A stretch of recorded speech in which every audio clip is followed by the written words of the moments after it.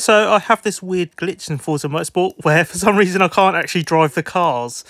So if I go, and I was trying to drive this at Spree, this one, but for some reason it just says that the homologation's failed, and I have no idea what it's talking about, because this is in free play, so there's no homologation. So I don't know why it's doing that.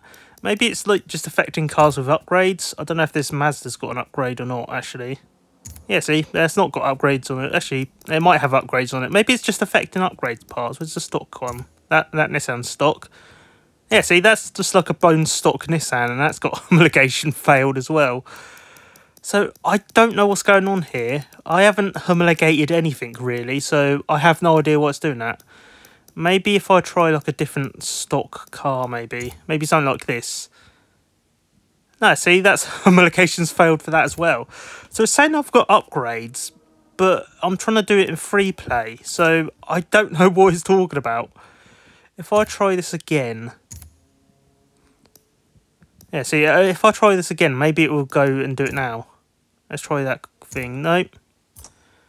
I don't know what's going on. I don't know why it's saying that the homologation's failed on cars without any upgrades.